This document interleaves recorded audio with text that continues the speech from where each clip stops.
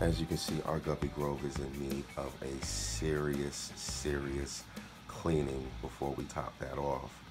So I don't know how this battery is going to last, but we're going to try to time lapse it.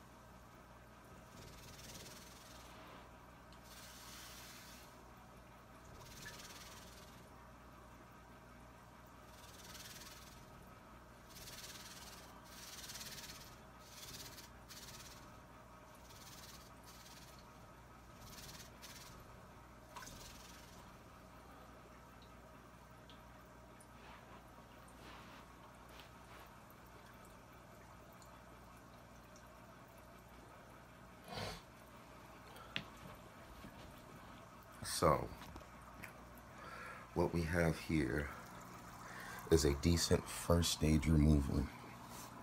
Okay, and I say first stage because we look down at this dwarf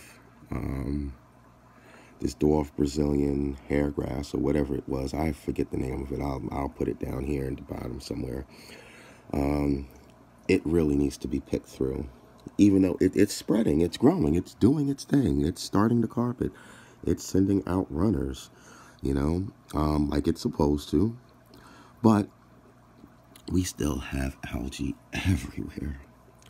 So now, one beneficial thing about this situation is that we've got a lot of these little buddies right here. These little pest snails, they are going to go to town. And they are going to multiply like wildfire. So I'm going to have to be on top of this in some way, shape, or form, because we still got a red cherry shrimp in here and we still got an amano shrimp in here. I'm going to leave them in here. The red cherry shrimp is actually right there. The amano, well, he's in here somewhere. In fact, you could be looking directly at him and not even notice him. That's how incognito the amanos are. But we're gonna let these snails start going to town after I do a walk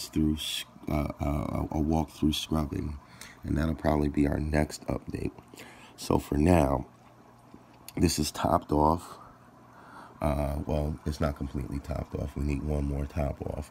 In the next update, you'll see the full top off, and we're gonna add to this sand cap, because all this dug up dirt, there was a little bit of dug up dirt to begin with, but with all these bubbles that have been popping up from underneath the substrate, a lot of that dirt has come up from that.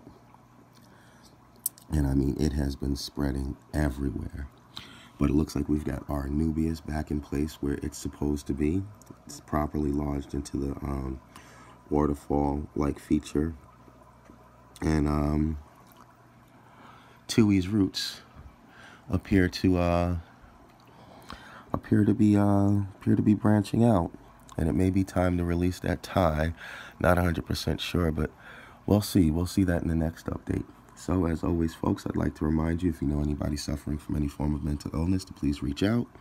You never know what that reaching out can do. You can save their lives, you can save your life, you can save the lives of countless others. And always remember, folks, winners are not people that never fail. They're people that never quit, people that never give up. So don't ever quit and don't ever give up, especially not on yourself.